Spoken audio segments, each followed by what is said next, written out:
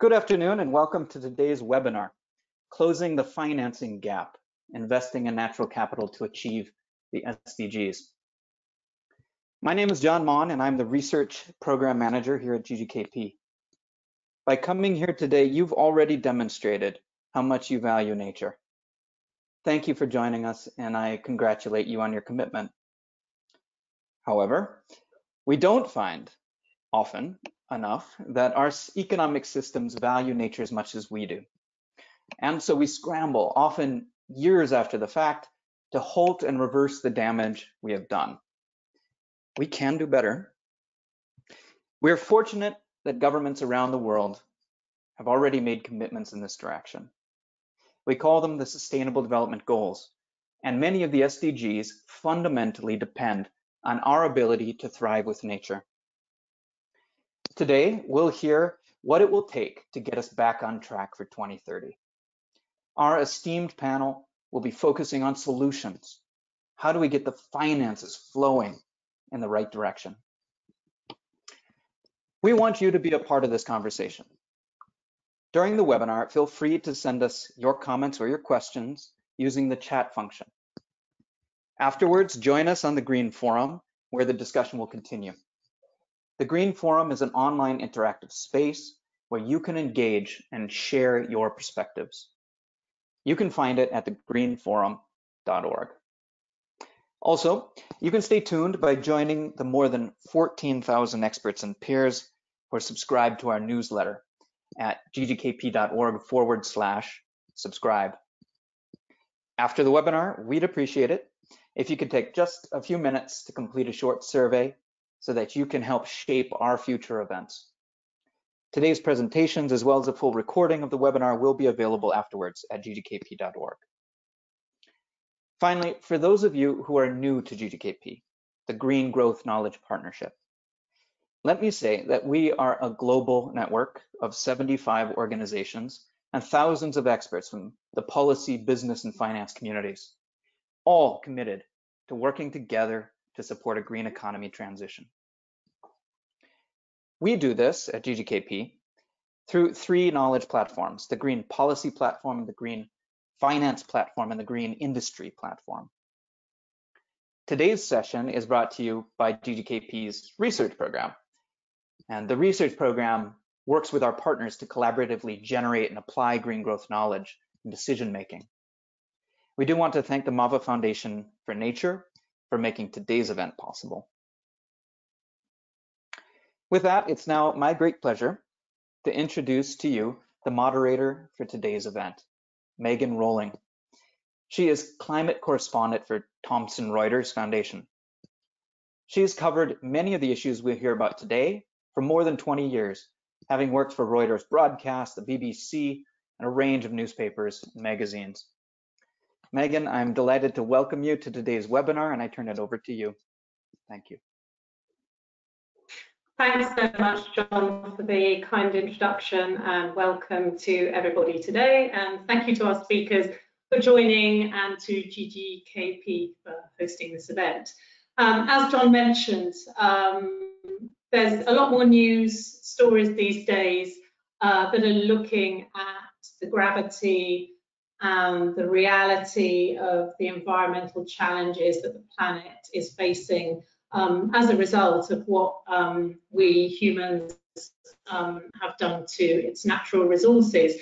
And I think as a journalist, from what I'm seeing and from what I'm hearing, since the COVID pandemic hit early last year, this is just becoming more and more urgent, and we are hearing a great deal more about the harm and the damage that we are doing both to ourselves and to the plants, animals, and ecosystems, which is so vital for us to survive. And also, we are learning more about the interlinkages between those things, and it's clear that we can no longer continue to fail to measure the cost of the depreciation of nature and the dangers that runaway climate change and biodiversity loss will bring. if we do not do something about it. Also, we had the Dasgupta review, which was a big jolt, I think, to the economic world as well, arguing that it really is time that we put a value on natural capital and the services that ecosystems provide to us, and that whereas domestic product and other orthodox measures of economic value do not do that in an effective and efficient way. So now that we have the COVID-19 recovery packages well underway and being planned and developed, and also we have the prospect of the new global framework on biodiversity, which is due to be agreed later on this year under the CBD COP15, as well as the COP26 climate change conference coming up in November in Glasgow. It's clearly a defining year for the biosphere and everything that exists within it. And in order to ensure that it is far better protected, there is a huge need to mobilise finance to plug the gaps in the economic and environmental solutions. And for that, we need to have both the public and the private sector on board. And that is going to be the subject that this event today will address. So first of all, we're going to have a presentation on a new report launch, which is around the 770 billion a year investment gap that needs to be plugged to meet the natural capital related SDGs by 2030. Then we will have a response to that presentation, and then we will have a 30-minute panel discussion, and then we will turn it over to questions from the audience and answers from our panelists. So I will just first introduce our speakers, not in the order that they're going to speak, but starting with Janez Potočnik, who is the former European Commissioner for the Environment.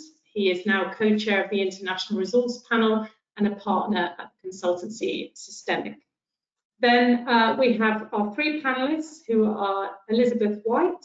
She's Principal Strategist for Sector Economics and Development Impact, responsible for the International Finance Corporation's Global Sustainability Strategy, and her work includes diagnostics of and solutions for environmental and social challenges to private sector growth in emerging markets. And then we have Simon Zadek, who is chair of the Finance for Biodiversity Initiative and director of Migrant Nation. He leads a campaign to get biodiversity impacts incorporated into financial decision making, and he's co-chair of the technical work of the relatively new task force on nature-related financial disclosures, which we'll call TNFD for short. And then we have Ivo Mulder, who leads the UN Environment Programme's Climate Finance Unit. That brings together various initiatives and finance facilities that actively unlock public and private capital towards sustainable land use with positive impacts for the climate, nature and people. And last but very not least, because he's going to be starting the event today, we have Anil Markandya, who is the distinguished Ikerbasque Professor of the Basque Centre for Climate Change, which is also known as BC3. He was a lead author for chapters of the third and fourth IPCC assessment reports on climate change, which were awarded a share of the Nobel Prize in 2007. And today, Anil is going to be presenting his latest research on the natural capital financing gap for meeting the SDGs. So over to you, Anil. Thank you very much.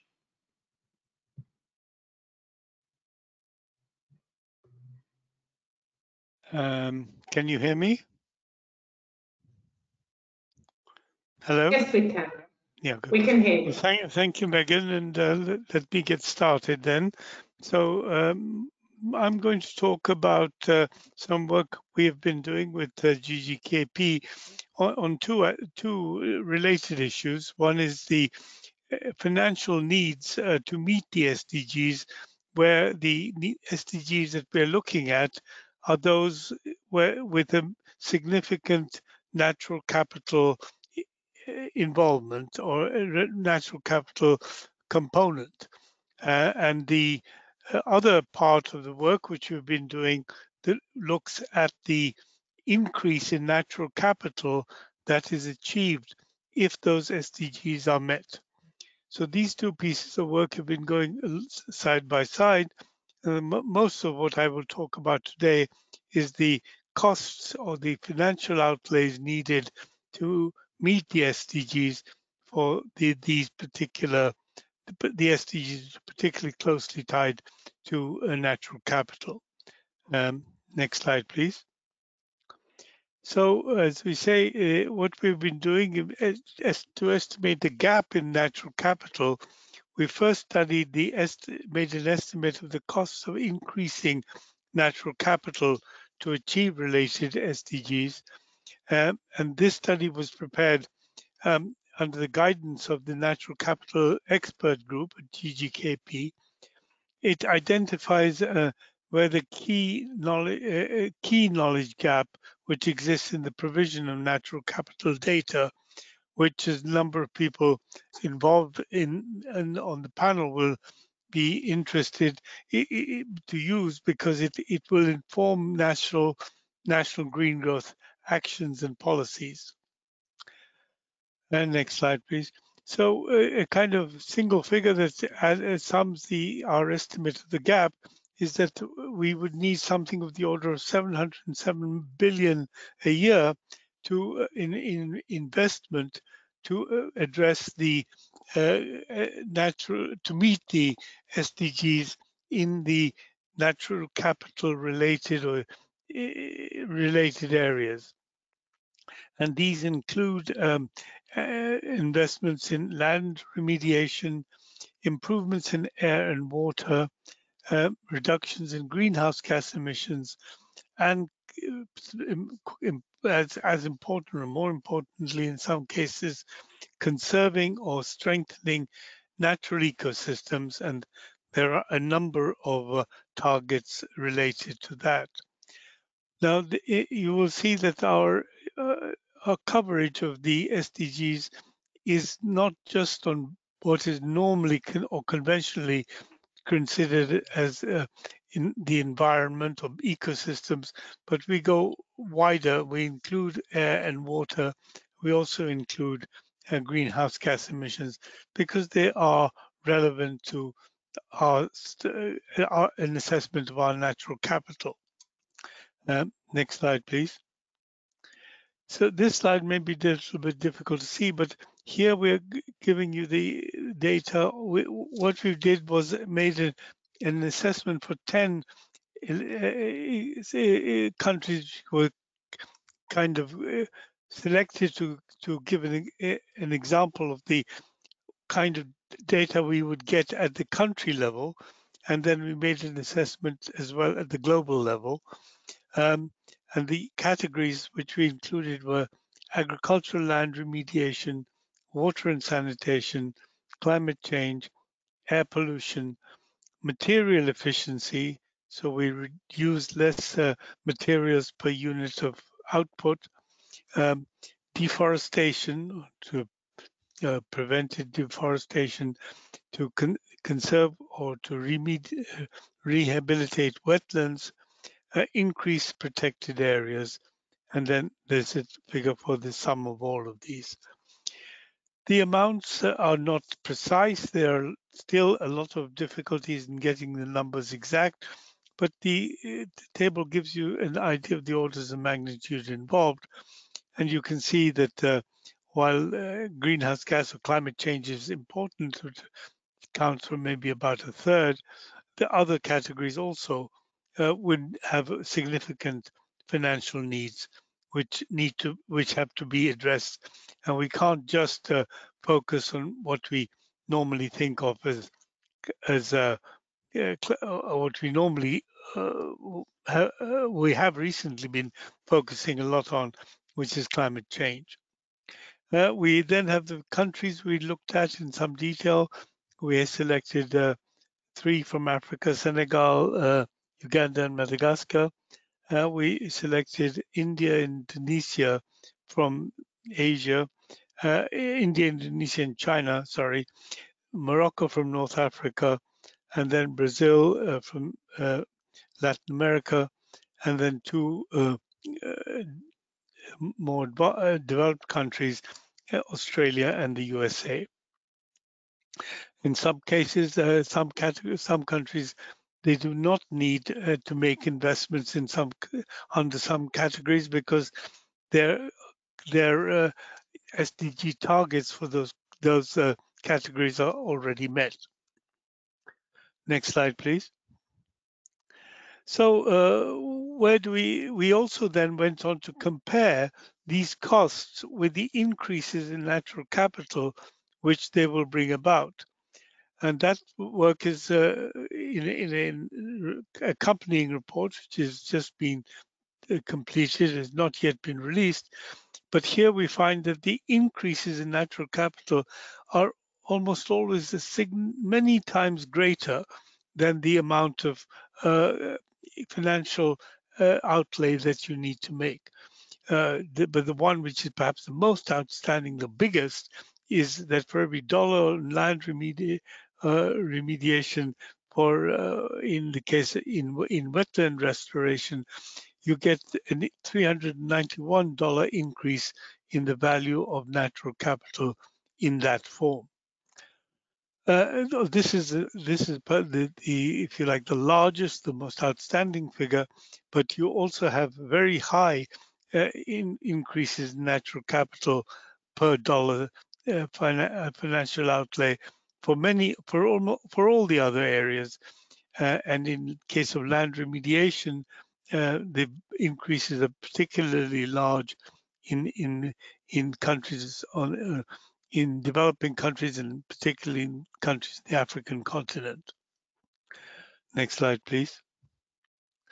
Then the same report also gives you an idea of the amount of finance you need for the different SDGs in different countries.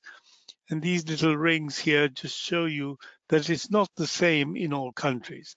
So in some, like agriculture and land remediation, for example, it takes up the bulk in a country like Madagascar, Morocco, whereas in others, in the more developed countries, it's reductions in greenhouse gases and air pollution, which are the dominant costs. And the same, China in this context is much closer to the picture in Australia and the USA than it is to that of some of the more developing countries. So this kind of information will also help to determine where the resources need to go, and maybe to help in terms of funding priorities. And so what are the next steps for policymakers? Well, we need to compare the estimates of the required finance against the rate of actual investment to see where the real financing gaps lie. We were not able to do that because we just did not have enough information on the amounts that were currently being spent in the individual countries in these different categories. So collecting that would be a next step forward. And then we have to identify actions that can accelerate the mobilization of finance where the gap is greatest and where the need for meeting the SDGs has the greatest priority. And the other speakers who have been working on these issues will, of course, provide excellent support to these. So these are some of the coming reports which are on closing the natural capital financing gap. Please keep look out for when they are likely to be released. This fall, we've got an updated study which I gave you some information from on the financing needs for 20 countries, as well as the increases in natural capital that will be achieved. Then in the winter of this year, we are going to have a more comprehensive African regional gaps reports on natural capital. And then in the spring of next year, we hope to have a global gaps report on natural capital and the SDGs. So I stop here and thank you for your attention. Please do read the full report and get in touch. The fact sheets are there. The copy of the report is there. Thank you very much. Thank you very much indeed, Anil. That was really fascinating and very important information. I do a lot of work on climate finance, and I feel as if there's a lot more information and data that's available for climate finance in particular, as opposed to finance for natural protection. And it's interesting to hear you highlighting some of the gaps and some of the very interesting aspects, such as the fact that, you know, investing in wetlands restoration can bring such a high return. So I look forward to reading those reports that are coming up. And now we'll go to Janez, who's going to give us a response to Anil's report into the presentation. And as the former European Commissioner for the Environment and co-chair of the International Resources Panel, Janez is going to give us also some information about a new IRP report called Building Biodiversity, and speak to us in that context. Thank you, Janez. Thank you, Megan, and thank you for the invitation to speak on this important topic. Together with Isabella Teixeira, I co-chair the IRP, International Resource Panel. It's a science policy interface hosted by UNEP since 2007, analyzing trends and impacts of natural resource use, possible scenarios needed for its future, and policies linked to them. Why is looking at natural resource use such a useful lens in understanding underlying causes of the many challenges we face? Natural resources are the bridge, connecting drivers and pressures to the impacts and consequences. Natural resources are the basis for our whole economy and life, and at the same time, their use is the cause of all environmental impacts that are also threatening our health. In short, they are connecting everything. The IRP tells us that only the extraction and processing of natural resource materials, including metals, minerals, fossil fuels, and biomass, causes 50% of global climate change, over 80% of water stress, as well as 1/3 of global air pollution. A staggering 80% of global land-related biodiversity loss is caused by resource extraction and processing of only biomass. That is why with Isabella we decided to contribute an opinion piece titled Building Biodiversity, explaining how managing the root drivers of nature loss, our use of natural resources, can halt and even reverse biodiversity loss. It looks at biodiversity governance through a natural resource use lens and highlights principles which policymakers can put into practice for effective implementation of the next set of global biodiversity targets. The CBD COP15 later in the year will set these targets. Natural resource management principles need to be part of their implementation. The principles can also guide biodiversity finance and assure natural assets have the best impact possible. These principles are: first, know your true impact. A science-based, participatory value chain approach based on material flow and impact footprint data provides transparency on biodiversity use and impacts across sectors and lifestyles. This transparency can be used to design policies that incentivize demand for resource-efficient, low-footprint products. Second, plan together.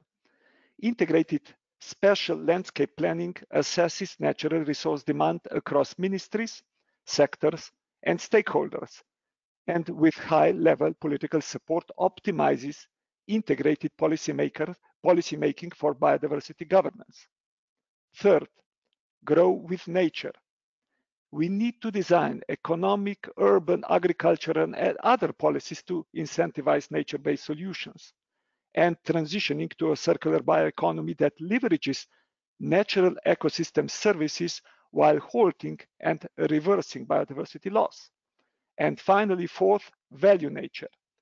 We should recognize and account for the role nature plays in our world and enable the economic systems to recognize nature's benefits, to allow investment, for example, payments for ecosystem services. Governance of natural capital valuation requires clear international standards and also careful regulation. Now you will be rightly asking, how can this help finance to be more effective? To find out how they can help, we need to look at existing finance for biodiversity, and Anil highlighted the huge financing gap we need to close to meet the nature-related SDGs.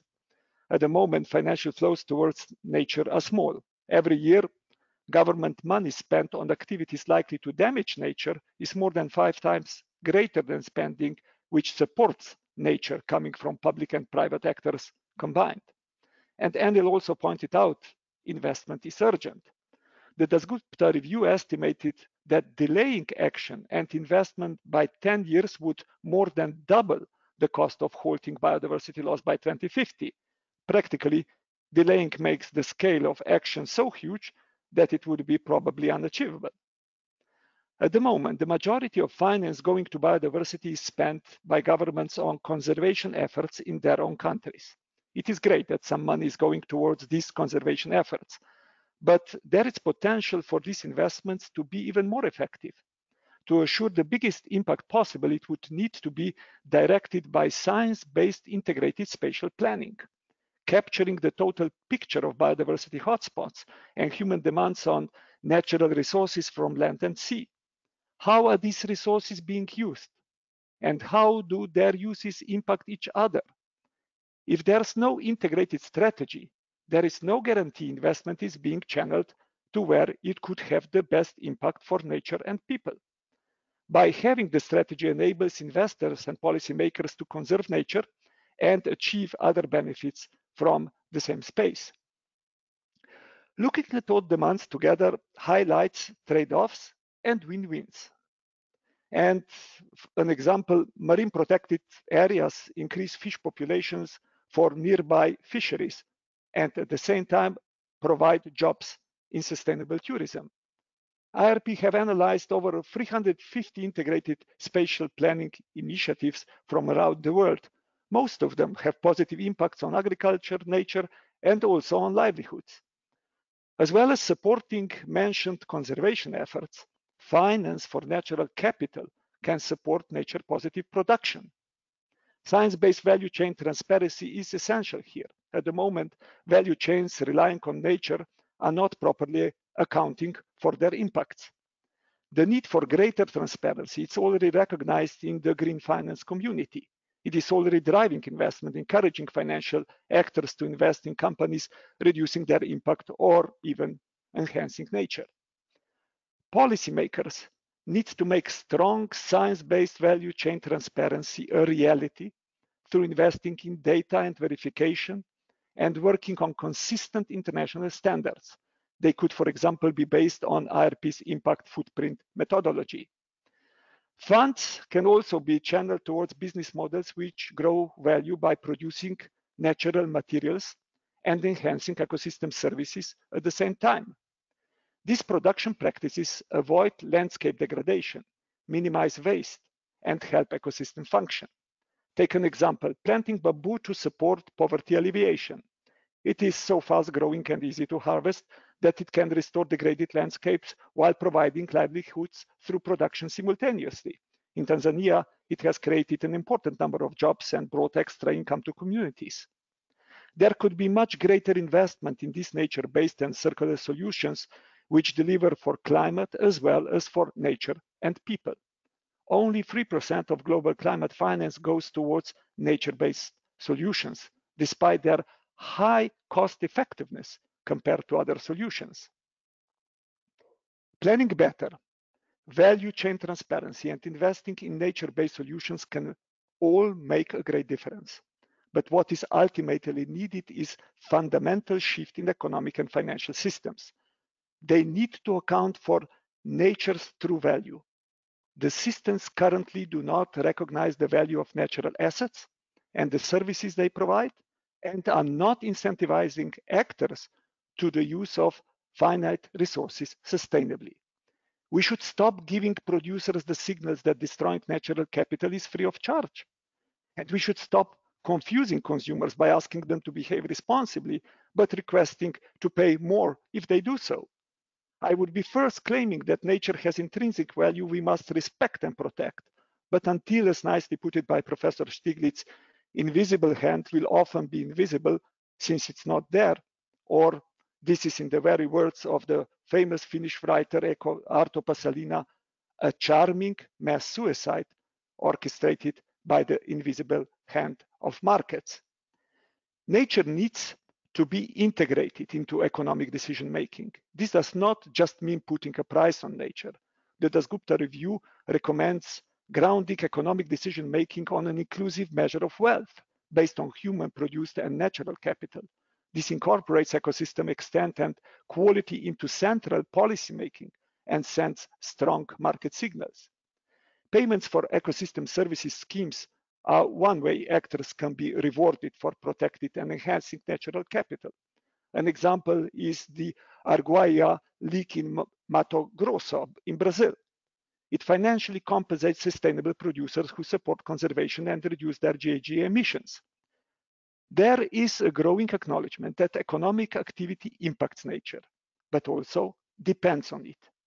The task force on nature-related financial disclosures has just been launched. It aims to guide organizations to report and act on nature-related risks, supporting a shift towards nature-positive financial flows. By using the principles outlined in our Building Biodiversity piece, investment in natural capital can be channeled as effectively as possible. We must change how industries, governments, and societies are incentivized to use natural resources and acknowledge that economic activities fundamentally rely on nature and are not external to it. To conclude, for the beginning, it would be good to acknowledge that we humans are part of nature and start behaving accordingly. What would this mean in policy terms? Redefining consumption from owing to using. Redefining production from mass sales to providing efficient functionalities, needs. Redefining core economic incentives such as taxation and subsidies. It would also mean making integrated well-being the objective across all policies, measuring sustainability with a life cycle perspective, looking at innovation in categories of economic ecosystems that provide societal functions rather than in categories of production sectors. And of course, it would mean investing in natural capital to achieve all SDGs. Acknowledging the true value of natural capital would almost inevitably, at least in the short term, lead to some price increases and worsen the already unviable social situation, unacceptable for many already today living on the edge. Environmental and social transformations are closely interlinked, and without simultaneously addressing all the SDG spectrum and integrating into our joint efforts more equitable and just distribution of wealth created, we have limited chance to succeed. Dear friends, there is already a high level of agreement that the transition to a more sustainable society and economy is unavoidable. But ultimately, it will be about speed and scale of that transition. It will be about addressing the drivers and pressures that cause the challenges we are facing, about providing systemic perspective to guide decision making, and about channeling sufficient investments to support that transition. To remain credible, countries with the highest consumption footprint and most transpassing planetary boundaries must lead by example. We are in a race against time, and it is high time for us humans to prove that we are as intelligent as we claim. Thank you, and I look forward to your comments and questions. Back to you, Megan. Thank you very much, Janez. Will we indeed prove that we're as intelligent as we claim? I don't know. I think the next few years will be absolutely key in determining that. and the outcomes of the big climate and biodiversity conferences this year will definitely have a huge influence on that. And I'm taking away from your response to Anil's presentation the fact that, you know, there really is a large gap that needs to be filled when it comes to both changing the way that we run our economies and also in terms of channeling the hundreds of billions of dollars a year in finance that are needed to look after nature better. And also the urgency of this. I mean, we hear it a lot in the climate change space because we have targets for 2030 and we know what we've got to do by mid-century, but I think perhaps the urgency of acting in the biodiversity and nature space has not been perhaps emphasized to the same extent that we're hearing on climate change. And one thing that struck me was this need for a more holistic and joined up view, which is something that comes together in the Sustainable Development Goals. But as we know, there's been for a long time quite a divide between people working on biodiversity and people working on climate change. And it was interesting to see the two intergovernmental panels coming together recently with all their scientists in a big briefing for media, where they really were insisting that the issues need to be tackled together and not separately. For example, if we don't do that, we could see problems arising where certain minerals and natural resources that are needed for the green transition are extracted and exploited in a way that is detrimental to nature, and that just cannot really be allowed to happen and should not be allowed to happen based on what we know already. Thank you very much indeed, Janez. We're going to move to our panel discussion now with our three guests. And I just wanted to say that if you have questions for the panelists, please do put them in the question box or in the chat. And if you want to tweet from this event, you've seen the hashtag earlier, I think it's hashtag GGKP webinar. So I'll bring in our three panelists now, but if you also have questions for Anil and Janez, you can put those in the chat and we'll try and get those questions to them as well at the end. So now we have Elizabeth White from the International Finance Corporation, Simon Zadek, who is Chair of the Finance for Biodiversity Initiative, and Ivo Mulder from the United Nations Environment Programme in charge of the Climate Finance Unit. So Elizabeth, we'll bring you in first. Obviously, with this huge gap that exists in terms of funding and financing, the private sector is going to have to play a very important role in achieving the SDGs as they relate to natural capital. What ways do you see that the private sector can play its part? And do you think that the principles Janez was talking about would resonate with the private sector? We do hear companies nowadays talking about being forest positive, nature positive, and talking about regenerative agriculture. I'm just wondering if you could share lessons from your own experience of working with the private sector.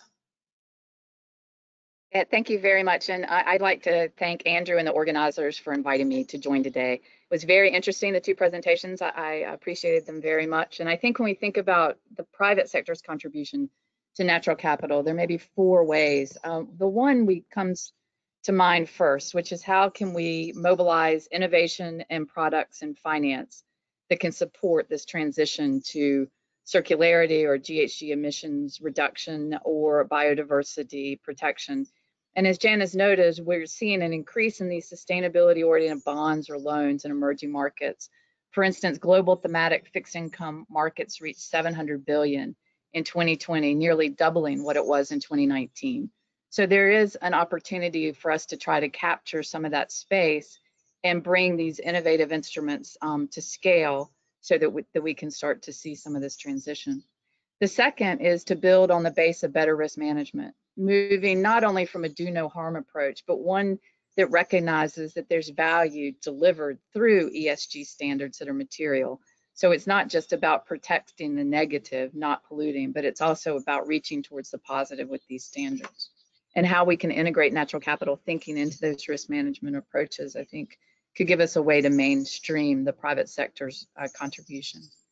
The third is bringing the voice and examples of leaders who are out there doing this work to demonstrate to the market the case for sustainability and how they can use the value of nature in conversations right alongside return on investment, much as Anil did in demonstrating what that can be at a country level. How can we bring that into boardrooms so that the discussion is also about how decisions are made based on this information? And then finally, I was struck by Janez's mentioning payment for ecosystem services and thinking about some of the innovative models that we've seen in small landscapes, like in El Nido in the Philippines. How can we cap tourism at coral reefs at the same time that we don't hurt the livelihood of the small tour operators? And I think we need to think about that. And maybe it's payment for ecosystem services, insurance, but there's a whole lot of different tools that we have where we can leverage these smaller returns. We tend to think big. We also need to think small. I don't want to take too much more time, but you did ask a quick question about the principles. And I think the principles that he outlined are 100% where we think that the leaders in the industry are going in terms of natural capital. So ensuring risk management approaches look across the whole value chain, upstream and downstream, and include those in decision making is spot on with what he mentioned, Janez mentioned. The second, finding these opportunities to protect natural assets on which business depend by working together at a landscape level, the El Nido example, for instance, and then valuing the benefits of nature so that we have the business case for what it'll take, and making sure that we follow this pathway for transition. It's not going to happen immediately. So how can we make sure that we're pulling not only the reduction in negatives, but the underscoring the positive? So I think the principles are very much where we see the space going. Thank you.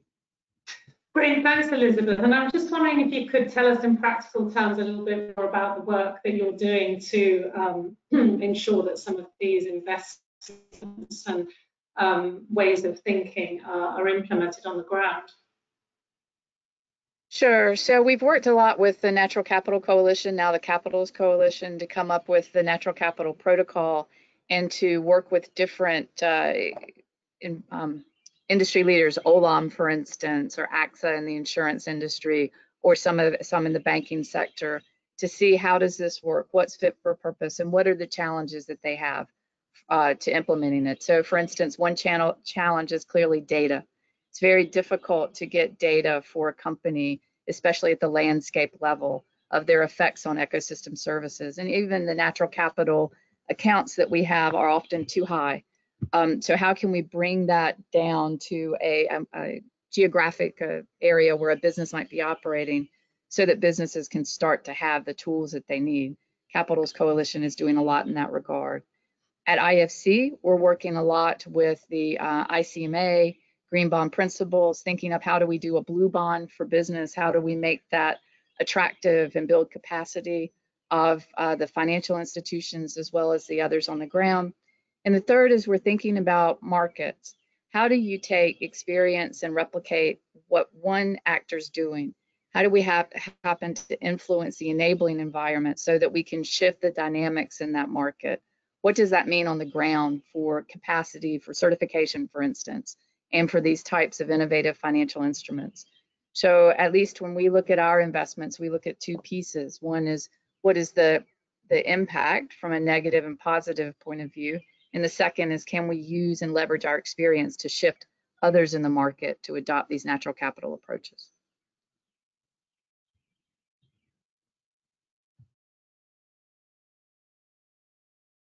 The contribution from the birds in the background, to have a little bit of nature coming into our webinar today. We can hear them in those trees behind you, which is lovely.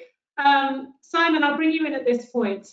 You're working, directly with the financial sector, also on the new task force on nature-related financial disclosure. And so I'm just wondering if you could fill us in a little bit on some of the practical ideas that are floating up now about how to put some of this into the broader system and make it apply across the board. And how do you change how private capital deals with nature and investments in things like food with governance systems like a task force? How is that going to work going forward? Thanks, Megan, and also thanks to GGKP for organising this. I think it's very timely as we begin to see, finally, nature surge, particularly in at least debate about the nexus with finance. And I think we can take, many lessons from the climate agenda, but perhaps one that is of central importance. Which is that in the early years of thinking about climate and finance, we thought about climate finance. Yeah, and at some point we stopped thinking about climate finance as we realized that really what we needed to think about was how to align global finance with climate goals, not how to mobilize finance for climate. Now, these are not entirely exclusive agendas, but I think it is reasonable to apply the same lens in the nature space.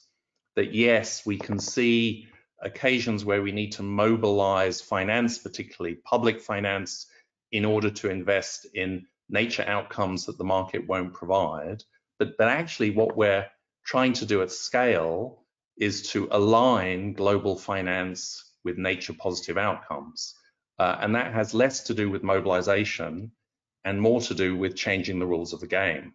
Now, TNFD is perhaps the foundational piece that needs to shift some of the core rules of the game as it relates particularly to the private sector, to private finance, in that it is driving effectively the same agenda, albeit with different challenges, that TCFD has driven climate forward with, in framing risk, in driving disclosure, and effectively in placing nature risk upside and downside, as Elizabeth says, more centrally in the way in which assets are priced and financing decisions are made. That is a global agenda, particularly for financial and capital markets, but is not irrelevant for public finance, given the interlinkages between public and private finance. Secondly, we need to understand that ODA and bits of cash that are floating around in the international cooperation space are exactly that, just bits of cash. Global GDP and global expenditure in particular comprises something like 25 to 28% public expenditure. It's a huge volume of money out of an $80 trillion global GDP. Our work, which focused particularly in the last 2 years on the nature content of the stimulus programs announced in the course of the pandemic, showed very clearly how extensively nature was being ignored, also a point that Anil has made. And a recent report more specifically focused on the European Commission's national recovery program, post-pandemic recovery program, suggests nature positive outcomes amount to about 2 cents in the euro of the 800+ billion euro that are being allocated for that program. I could go on with the data, but the facts are clear, which is that we need to align public finance at scale, not only ODA or other funds that course their way through international cooperation, and we need to align global private finance, which is of a magnitude of the order of $400 trillion of assets under management. Now, obviously, not every dollar under management has the same relationship with nature, hence your point about food. And so I wanted just to make a couple of comments about food and then pass it back to you, Megan, realizing we have a short time left. So the food system is about an $8 trillion system, so about 10% of global GDP. And the World Bank and other estimates offer externality predictions or projections of anything between 8 trillion to 19 trillion, in fact, in the case of Follow and SYSTEMIQ in recent work. So many times, in some cases, the value of actual financialized transactions. And a significant portion of those externalities are clearly nature related, others being climate, health, nutrition outcomes, and so on. And so clearly, yes, we need to think about how to invest money in rewilding or regenerative agriculture, but ultimately we need to pass rules of the game, whether they be financial regulation, whether they concern litigation, as we've seen in the courts in relation to climate, or whether they concern the nudging of consumer behavior in ways that shift those externalities from externalities to internalized processes. And I'll just conclude with a simple example for the Netherlands. In today's press in the Netherlands, I'm sitting in Amsterdam today, is a very interesting piece that says that if the laws are passed in the Netherlands that force changes in the way in which additives to agriculture are used and nitrogen runoff is allowed, then major parts of the Dutch agricultural system, remember the second largest food exporter in the world, will become uneconomic. This is today in the Dutch press. And so we can see the level of transformation that is really going to happen as we begin to shift financial resources away from nature destructive assets and production towards nature positive assets and production. Thanks very much. Absolutely, Simon. That's a great example to finish on there. And Ivo, I wanted to bring you in here because, you know, talking about agriculture and food and commodities, this is very much an area I think that you've worked on in terms of nature-based pollution and forests, and how finance is reoriented in order to align far better with the protection of forests and nature. How do you see that being done in a more effective way than it is at the moment? Because it's very much, you know, the discussion nowadays is about carbon offsets and how do we use that money to protect forests, and there's a lot of kind of controversy around those. And perhaps it's more a case of doing what Simon's just been talking about and just shifting the way the whole economic system works in order to ensure that we don't need to compensate so much for the damage that's done or prevented, that instead we're actually valuing everything as we go along so as not to harm it in the first place. Yeah, thanks, Megan. Just want to double check if you can hear me. But yeah, building on what Simon and Elizabeth, I think the enabling environment is critical. Just a few months ago, Switzerland agreed a bilateral trade agreement with Indonesia, and one element of it included a provision to reduce trade-related tariffs for palm oil that was produced sustainably. So it's a clear incentive for, say, in this case, Indonesian producers, knowing that they have a market and that also is rewarded with an economic incentive. I mean, Janez can probably speak better to than me, but they also agreed on a new budget for say agriculture, which is sort of sucking up most of the funding that the EU is spending, and I think more than previously, the amount of capital that will be dependent on nature-related outcomes has basically increased. So you do need to actually provide the incentives for farmers. You have to provide the incentives for consumers to actually change. And I think it's starting to happen in some places. So that's one. Second, yes, we have been trying to pioneer also a number of so-called blended finance mechanisms with Rabobank, for example, on the agri-free funds, with Engreen and others.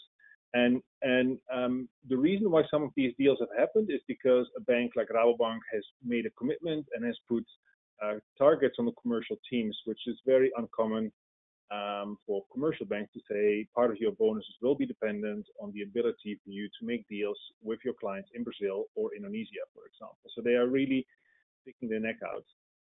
If we want to get to scale, then the peers will have to do the same thing. If you look at impact investors, there are a number of impact investors like Narova Natural Capital, Eco Business Fund, and others. They've been raising money from DFIs and from high net worth individuals, but the big elephant in the room is institutional investors. And so far, they've stood on the sidelines because the risk is too high or the ticket size is too small. And again, I think we need to see what sort of blended finance options are possible to tap into money from pension funds and insurance companies. So these are some examples that I think are needed. And then I would hope that the likes of IFC and others are able to scale up where, say, the small pioneering initiatives that UNEP has been involved in would then sort of take it to the next level. Simon, I mean, you yourself are also involved in this very interesting innovation with, say, nature-linked sovereign debt. So where you basically tie interest-related payments to the ability for governments to meet certain nature-related KPIs. So I think it is across the financial spectrum where we have to see how to bring in positive incentives, whether it's in sovereign bonds, corporate bonds, or in lending. And in many cases, initially, that risk will have to be partly offset by governments because the private sector is just not willing to pay for that full risk, nor for the full transaction cost of engaging with clients. But that is, I think, a very important innovation that is needed to happen now. And then we have to think as quickly as possible how to scale it up. Excellent practical examples of some of the initiatives that are being taken. And obviously, as you point out, there's a need for those to kind of go across the financial sector in order to be able to achieve a larger scale change. But just to let the audience know that we're going to run a little bit later than the expected finish time at the top of the hour. We're going to run for an extra 15 minutes so we can get some of your questions to the panel. So we've got an interesting question here and a very relevant one, I think, which I think it would be good to hear all of your thoughts on briefly. And it's around what I was saying about some of the companies that are now talking about being net nature positive or net biodiversity positive or forest positive. And the question is, are there meaningful and manageable metrics to substantiate such claims and announcements, which echoes a little bit the conversation that's being had in the climate space around net zero and science-based targets and efforts to ensure, that there isn't greenwashing. Maybe I'll go to you first, Ivo. What are we seeing in terms of nature when it comes to companies' claims? Are there ways that companies can be held accountable at this point? Yes, it is possible, but as Elizabeth was saying, the problem is consistent data and metrics.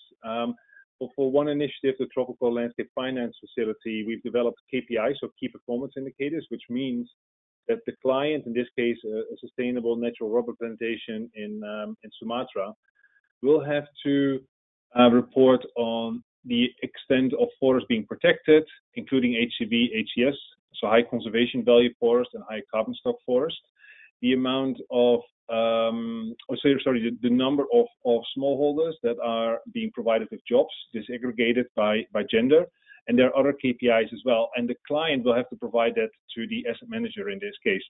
What the challenge is that first it will have to be verified by a third party, Megan, and second, it's really dependent on the quality of the data and the consistency of the data. So I think it's starting to happen, but there are costs related to it because people will say, well, if it comes from the client, how do we know that we can trust it? So it will have to be third-party verified, which adds a cost to it. And then ideally, you want to have it standardized as well. So you want to say, let's have 5 metrics, one for biodiversity, one for climate mitigation, one for climate adaptation, and one for livelihoods, for example. And let's make sure that we standardize those across any of the transactions being carried out. And if we couple like a limited number of KPIs with improved data that Elizabeth mentioned, then I do think that the market transparency will increase here. I'll bring you in, Simon, here, because obviously the work that you're doing is very relevant to this, the TNFD. Do you see the evolution of a standard that could be applied across either countries or corporate sectors, or how do you see it evolving? Look, in the carbon space, a ton is a ton is a ton. Yeah. And there are a few challenges to measure it, but we kind of know what we're doing. In the nature space, a litre of water is not a litre of water in a different place. It's a different litre of water at a different time of day, at a different season, in a different place, used in a different way, owned by somebody different. And so we have to understand that contextual data, spatial location data, is as important as classic top-down science data measuring the liter. So we understand that there is not just a data problem, but there's a different way of thinking about data and performance in context. So Rabobank, for example, would say, we can measure water across much of our portfolio investments, but to contextualize the meaning of that water is really the big challenge. So that's one part of the story. But I think the answer to your question, Megan, is yes, remembering that the question was, can we work with existing data in understanding risks and disclosing them to investors and other stakeholders? The answer is undoubtedly yes. We, for example, at F4B did an exercise across the DFI community, so Development Finance Institution community, largely top-down, using available data sets, looking at nature at risk and financial risks at the time of the Financing Commons meeting last November. So 452 DFIs with a combined balance sheet of 11.2 trillion US dollars, and with my sort of hand in my face, or vice versa, I would say the answer definitely wasn't right, but the answer was definitely useful. And we can really use the existing data sets we've got to move forward, understanding that those will improve over time. And then I would just conclude with kind of one other point. In the TNFD technical scoping paper, we make a point of emphasizing sort of this nature of a data stack, where you have, if you like, the scientific data, the liter of water, or it could be many other things, and then a sort of stack of different data, contextualizing it in more and more depth, which might come down to the impact on indigenous communities in a particular place, or human rights issues as well, not only nature outcomes. And as long as we understand the quality of the data stack that we have, we can work even with fairly shallow versions of the stack without making claims that are inappropriate. Right, so we're basically looking at a fairly complex task that's being faced here, and perhaps even more so than when it comes to climate change mitigation, just because of the very wide range of things that may need to be measured, and also the fact that, as you say, it doesn't mean the same in one place as it might mean in another. Elizabeth, can I bring you in on this question, please? What's your perspective from IFC on how this can be measured, the metrics?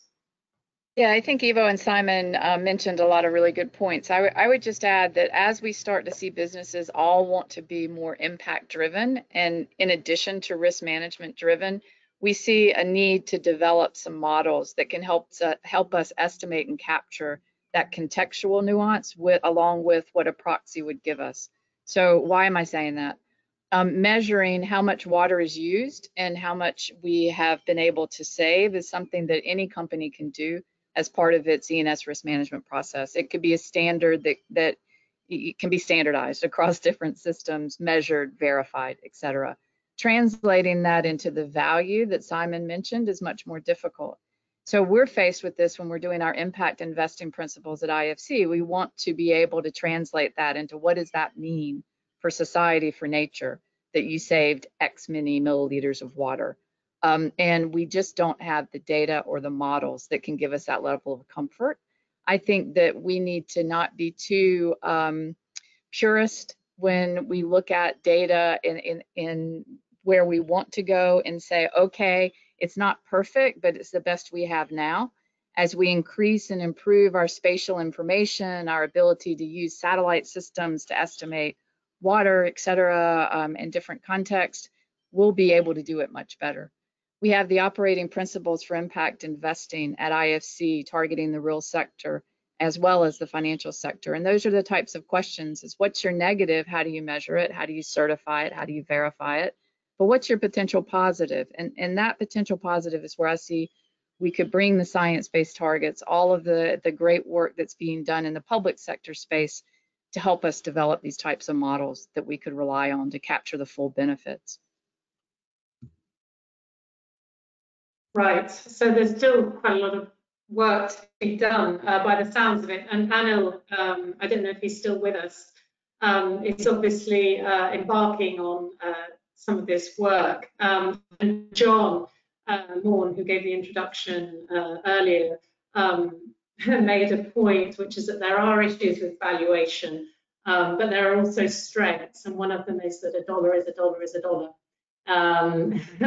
So Anil, you've been doing this work to sort of compare what's needed in different ecosystems, and what would be your thoughts on this question of the metrics and how one can compare across different countries or sectors or companies indeed?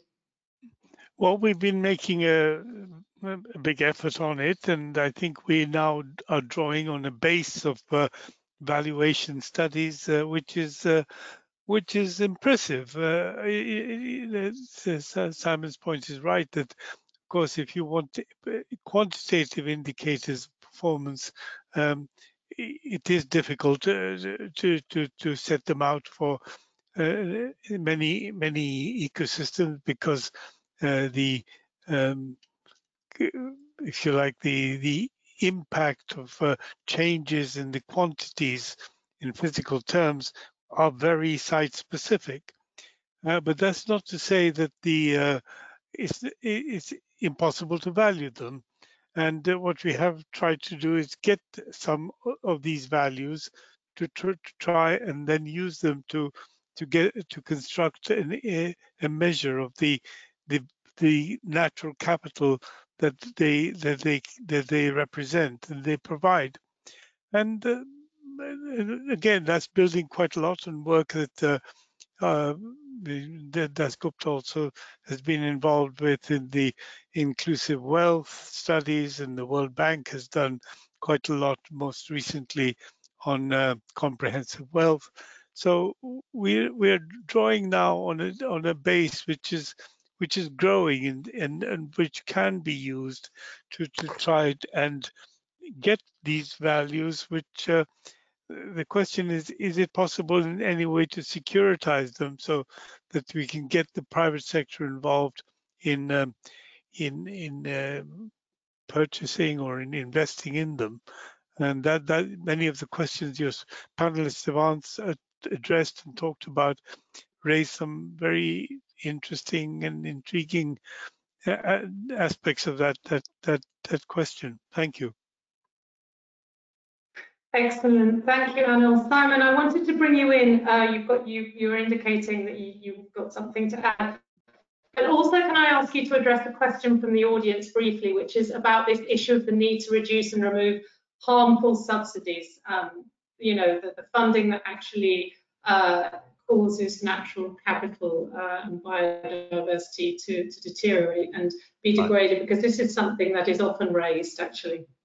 Okay, so I'll say the thing I was going to do really quickly, and then come to the question. So I wanted just to sort of connect a comment made by Ivo with a comment made by Anil. You know, Ivo mentioned the work that's going on in the sovereign debt space that FB, the World Bank, many others are involved in now, in trying to figure how to bring natural capital into mainstream risk pricing in sovereign debt markets, rather than relying on these exotic one-off nature debt swaps. What's clear is that if we took an approach that required us to develop large-scale, harmonized, standardized data sets, we would never ever get to issue a bond, let alone trade anything. And so actually what we have to do is start with what we've got. So if Pakistan has announced that it wants to do a nature performance bond, you know, then we figure out with them, you know, what a sort of tradable, quantifiable, data-driven approach to measuring nature performance outcomes might be, and what that might be worth to the creditor. And if we're working with sovereign credit rating, so with rating agencies, which FB is, in looking at what nature fits in, you know, one can't go for a large-scale complete model. One has to really begin to pick out the pieces that seem most relevant. So I'm, you know, all in favor of a sort of English pragmatism type approach, if I might say so, in kind of developing practice where we have limited data sets in order to get stuff moving. And I think that my guess is we all agree with that, and that standardization will emerge from that process and shouldn't impede our progress. And then on the point of subsidies, we're back into this subsidy game again, right? So the IMF reckons it back in 2015 that there were $5.3 trillion a year in carbon-related subsidies linked to the carbon-intensive energy systems. $5.3 trillion a year. Never mind how they work that out. We can come back to that some other time. And actually, the truth is that nobody stopped the subsidies. It's just they're becoming less relevant. Yeah, that despite 20 years of campaigning against fossil fuel subsidies, actually the campaigning hasn't made that much difference. I hate to say, what's really made a difference has been the technology learning curve in solar and wind. And so we have to ask the question, are there equivalents in the nature space, where we have similarly a $700 billion, agricultural subsidies story that's largely going to large-scale industrialized nature and climate polluting food companies? So is there an equivalent to solar and wind that is not going to sweep subsidies away, but is just going to make them less relevant? For example, vertical farming and alternate protein models, is that our equivalent in the nature space of a major technology disruption that'll just make those subsidies not so important? Or is it really going to be much more focused on a political economy solution, where we actually have to go up against the incumbents that are receiving those subsidies, which we've seen in the energy space, in practice is a really, really difficult thing to achieve. Yes, indeed. I would agree with that. We've seen a lot of advocacy around these subsidies, but they are shifting very slowly, indeed. So yes, what is the alternative, the equivalent of renewable energy technology for the nature space? Very good question, Simon.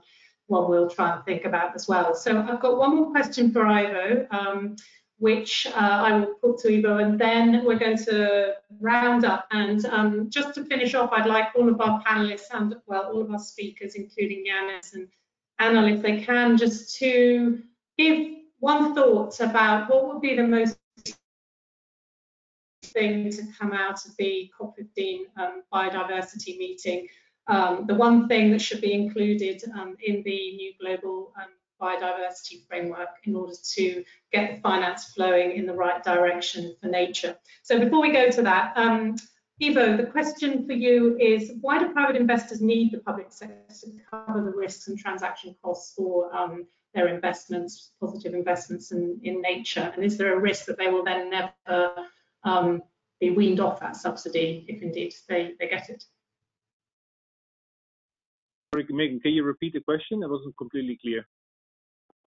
Yes, sorry. Why do private investors need the public sector to cover off risks for them and transaction costs in order to attract more investment to nature-based solutions?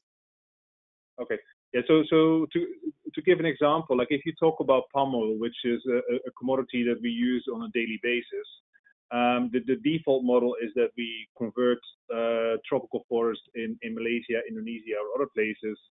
And those palm oil plantations have a lifespan of about 20 years. And after 20 years, or before the 20 years is over, more forest is going to be destroyed to make way for more palm oil plantations. So if you want a different model, if you want to have a sustainable palm oil plantation, for example, in this case, you will have to rip out the existing palm trees towards the end of the life cycle and replant them with new ones. The problem here is that the first 4 years, those palm trees do not bear fruits, which means the farmer does not have an income. So a bank providing a 5-year loan and requiring the farmer to pay that loan back in 5 years, that farmer will have a complete inability to do so if you don't have an income for 4 years. So the loans required in this case are not for 5 years, but say for 10 years or 12 years. But no bank is willing to extend in developing countries a loan or make a very risky equity investment for a period of 10 years. So some of that credit risk will have to be covered by governments through a guarantee or a junior loan or otherwise, basically. And that's the reason why governments are needed. And you could apply the same thing to many other commodities around the world. Cocoa in West Africa, where say smallholders do not have a credit history, or soy in Brazil, where past land recovery has a slightly lower return on investment. So in most cases, you have to cover for that extra risk or the slightly less predictable revenue flows. So I hope I answered your question. Obviously, that will have to be phased out at some stage. So if it works, you have to see how it could become common practice. But then governments do not want to indefinitely subsidize this either. So I think that's also important. Right, absolutely. Thank you for the practical examples. I think that really helped explain it. So just to go to our last very quick response from each of the panelists and the two presenters. Yes, if you could just give me one thing that you would like to see come out of this year's policy process culminating in the COP15 in Kunming, if it happens as planned. What would you most like to see in order to get the finance flowing for nature protection? Ivo, let's hear from you first. I mean, I think why the Paris Agreement was such a powerful one is that it made very specific the 1.5 degree and the 2 degree target and the 1.5 degree preference, basically, to meet that. And in the Netherlands, where Simon lives, for example, that's been held up in court. So ideally, in Kunming, we would come to a target either like a percentage of land that's going to be protected or otherwise that is enforceable, basically, from a national law perspective. Basically. So anything that is specific and enforceable. We're hearing a lot about 30 by 30. So yes, I know some countries and others are hoping that will be one of the targets. Yeah, 30% protection of land and oceans at least by 2030. Simon, let's go to you next. Sure, and then I'm going to be rude and jump off because I'm a little late for another session, so I'll be very quick. So so Ivo's nailed it, so I'll just add a line, which is the importance of the Paris Agreement was that it was possible to build it into transition risk models that allow one to effectively understand physical credit, policy and liability risk over longer periods of time that normal definitions of materiality don't allow for. That was really the core of the whole thing. And without that, if we were still doing sort of nanosecond definitions of materiality, we would be nowhere on climate and finance. And so we need to be able to take the GBF, the Global Biodiversity Framework, and translate it into a scenarios-based approach that allows us to do nature transition risk in the same way. That doesn't have to be a unitary currency, i.e. 1 ton equivalent. It does have to be relatively simple, but the critical point is that the financial community has to believe that the policy community will drive towards that outcome, because without that, it can't be used for transition risk modeling. And I thank you very much. I apologize for jumping off preemptively and look forward to... Thank you so much, Simon. I'm sorry for keeping you a little bit late totally. There. We really appreciate your insights. Perfect. Thank you so much. Bye for now, Simon. Elizabeth, I'll bring you in here. So I think Simon was talking about the equivalent of a well below 2 degrees C or 1.5 degrees C that's needed. What would be on your wish list?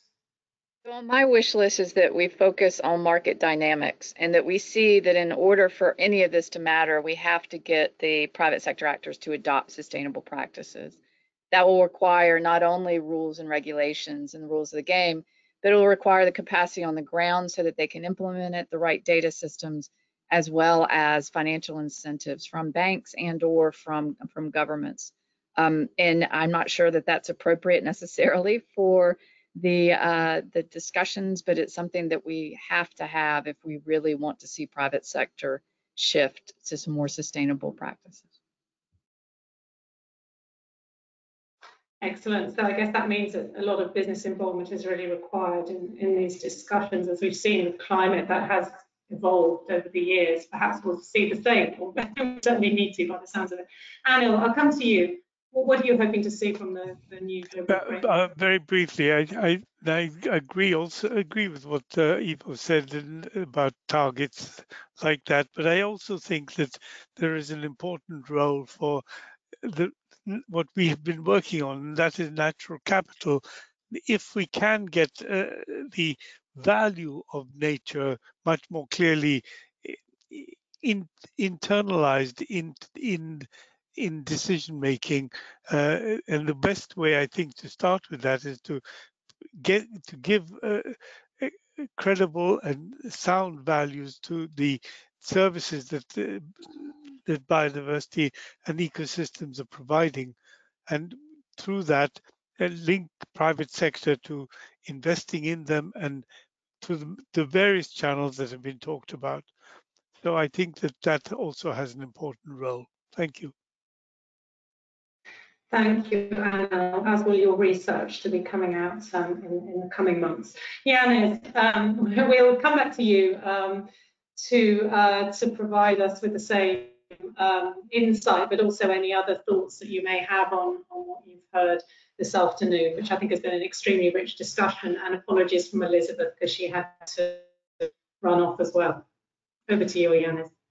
Thanks, Megan. Actually, to be frank, I was tempted many times to intervene, especially from the policymakers' perspective, because actually nobody was addressing it from that angle, but it was impossible to unmute. Anyway, I have forgotten a bit what I wanted to say, but the first thing which I would like to say, and I think it's terribly important, is I think the essential thing we need to start thinking about is that we need we seriously need to rethink the contemporary economics. So we are, until we will be with all what we do on our markets, incentivizing, maximizing production as we do, instead we would be following meeting human needs, we will have the problem. In any resource use, we will have a serious problem.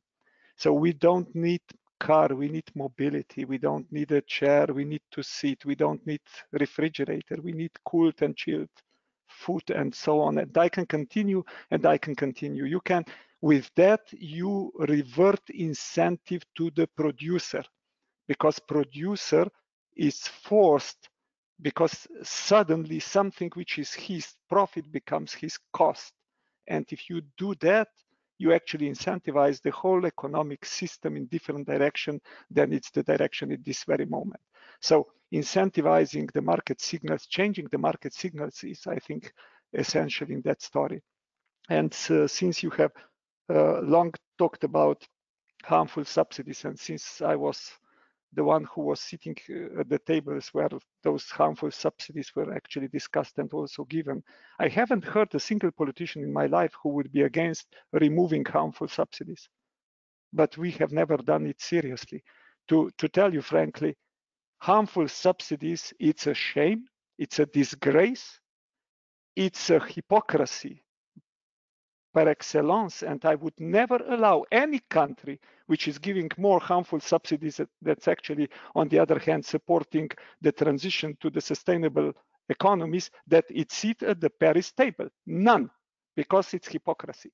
That can't be done, and if we go that way, we will never achieve it. And also arguments that let's not focus on harmful subsidies, I think are simply not the right arguments. This is sorry public money, and public money should be spent for public interest. And public interest is definitely not giving the money to those who are currently destroying the courses to more sustainable economies. So I simply can't live with that kind of logic, because I think it's a false logic. So to conclude, I think we need seriously to think about dematerialization, about improving utilization of many things which we are using. And finally, we need to start thinking about difficult things, moving from the resource efficiency to resource sufficiency. Because for the first time in human history, we are the generation which is living in the socio-economic system of planetary scope. We have to manage the planet and our lives. And if we will not do it seriously and together, we will simply fail in our task. Those are very profound and important thoughts to end on, Janez, and I think they perfectly frame the discussion. We've gone down into some of the details, and now we pull back out to the big picture and basically heard that we really need to be doing things differently and making sure the money is used wisely and safely for the planet and for everybody. And on that note, I would very much like to thank everybody for joining the webinar today, especially to our great panelists and to our presenters and to GGKP for organising this event. And GGKP would like me to remind you that today's presentation, as well as the recording of the webinar, will be available shortly at ggkp.org. You can also visit and join the Green Forum and GGKP's newsletter to stay up to date on sessions like these and get the latest on natural capital tools and research by visiting the website. Once again, thank you so much indeed for a very interesting, rich and fruitful discussion, which I think has been enjoyed very much by all, with a lot to think about after this. So thank you very much and goodbye. Thanks everybody. Bye now.